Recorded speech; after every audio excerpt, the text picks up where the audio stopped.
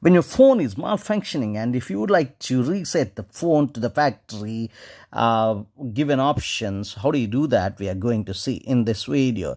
Before going ahead with the factory reset, it will ask you to remove entire data from your mobile phone, and how do you do that? We are going to see in this video. If you are new to this channel, kindly subscribe the channel, like and share the video. And to get into the video, go to the top right corner on your Android phone or mobile phone, and there this icon indicates about the settings.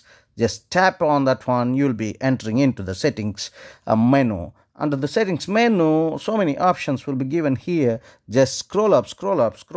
Somewhere you'll find the system as an option on your settings menu. Tap it here on that system option. Upon tapping, you'll understand so many options are given here, and somewhere on tapping this advanced, you'll find the reset options under the settings system.